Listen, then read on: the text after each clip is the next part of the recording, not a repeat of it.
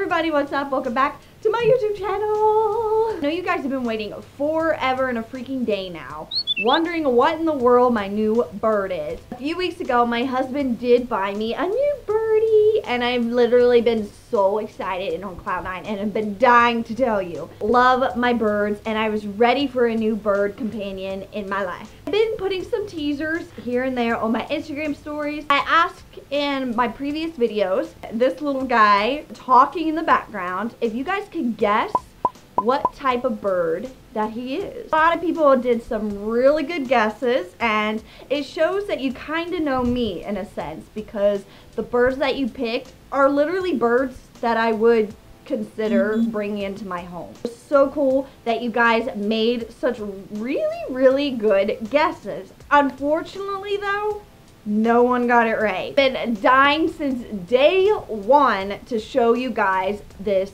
bird. As you guys know already, birds take patience and a lot of time. Needed some time to kind of liven up a little bit and just get used to the place. So I am literally so excited to show you my new bird that my husband bought me. Say hello to Popples the Quaker parrot.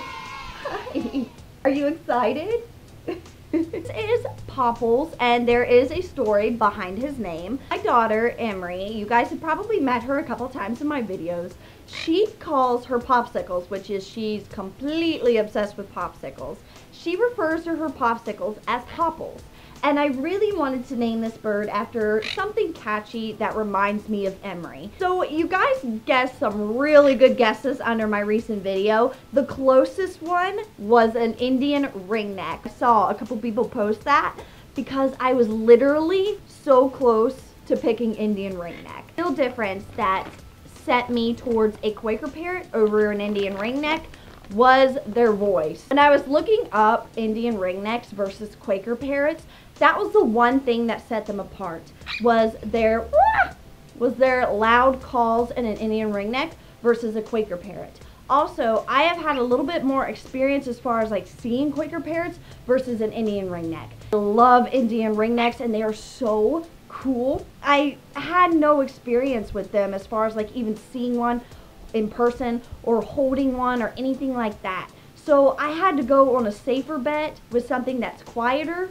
versus louder. Popples is still new, so he's not used to this kind of interaction with the camera. We have practiced a few times before we actually made this video just to see how he would react with a camera in his face and this and that. He's still getting used to me, and we're still creating a bond, but he's done so much better, and he is doing so well getting along with Yoshi and being close with me. So there's still a lot of work that needs to be done, but we're doing so good. So if he's not on me most of this video, it's okay. He'll be sitting here on his bird gym just so he gets a little bit more comfortable and where he's more relaxed. This is actually where he's the most comfortable so far, other than his cage obviously, and this is where we do our trainings every night. If you guys want to learn more about Popples the Quaker parrot as far as like how we introduced him to Yoshi, this and that, definitely leave me a comment in the comment section just so I know what you guys are interested in. I was very close to an Indian ringneck picking them, but like I said, their loud calls is what really separated them from a Quaker parrot. They are so much alike as far as wanting to mimic the sounds of a human, or you know, whatever, mimicking sounds around them, and they're not as high pitched. They're very vocal, aren't you? Kind of birds like Indian ringnecks need a lot of attention and socialization with their humans. Also very known to be very sweet and cuddly.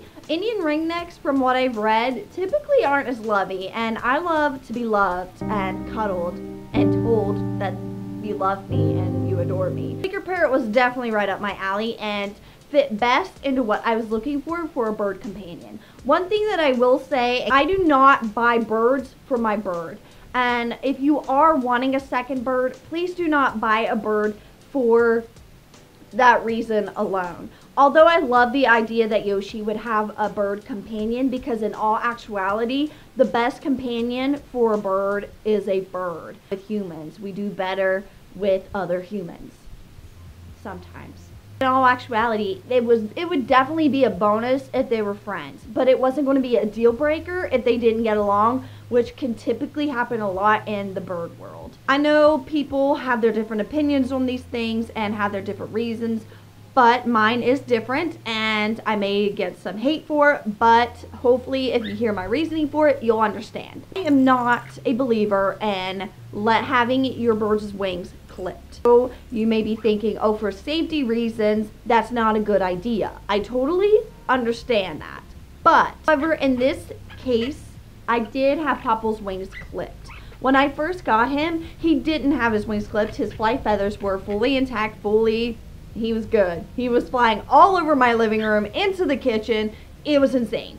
And I could not get him calmed down long enough to work with him onto the bird gym, kind of get him used to the place. He was too busy flying away from me and flying on top of our curtains. He wouldn't come down. And I was like, okay, for one, safety reasons, yes, he needs his wings clipped. But two, I also have to be able to work with him and train him and get him to a point that he trusts me, we have a bond, and he knows to fly to me. Unfortunately, yet, there is not much of a bond with Popples. I need him to trust me and to know when he flies to me, it is a safe place. Isn't that right? So, my reasoning as far as not clipping wings when they get to the point of Yoshi is because I feel like a bird should be a bird. They should be able to fly and enjoy being a bird. Birds are known for flying. Their wings, they should be able to fly. That is my main thing there. People will say, oh, well, what if they get hurt? Here is the deal with me on this, and I am very passionate about how I feel about birds being able to fly and the whole safety thing.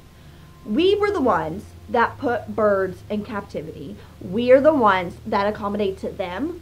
They don't accommodate to us. If you have fans in your house and you want to clip their wings, oh, well, they'll get caught in the fan. Turn them off. If that's a problem with you, don't get a bird. If you can't put your toilet seats down, don't get a bird. If you worry about your bird getting into a harmful situation, well, where are you? Are you not watching your bird? Are you not in the same room? Are you gone? Are you in town? Put the bird in the cage. If you don't have the time to dedicate to this bird, don't get a bird. That, I know that can come across as harsh and mean, but I get very, very agitated and I'm very passionate about that subject. I feel like if you can't let your bird be a bird, then don't get one. I do have people in town that tell me constantly that I need to get my bird's wings clipped. It's other bird owners that got on to me about not clipping my bird's wings. That is your opinion, and I'm stating mine.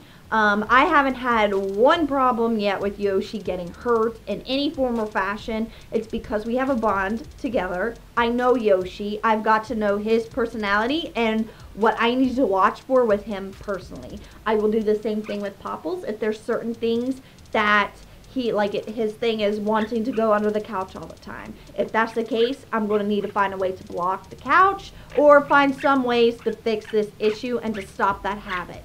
It is not Popples' fault. That is just Popples' personality. And I need to work with it and find a way to resolve it, not he resolve it for me. You know, everyone has their own reasoning for things, and I hope that we could respect and understand mine. But if you do have a valid argument, please leave it in the comments below, because I'd always want to know your side and your opinion on things, whether I agree with it or not. I hope you guys enjoyed this video. A little introduction on meeting Popples, my Quaker parrot. I'm so excited that my husband bought me this bird. It was such a sweet thing that he did. He's the best. Thank you so much for taking the time to watch my video, and I will see you in the next one. Right? Give me kisses. Good boy.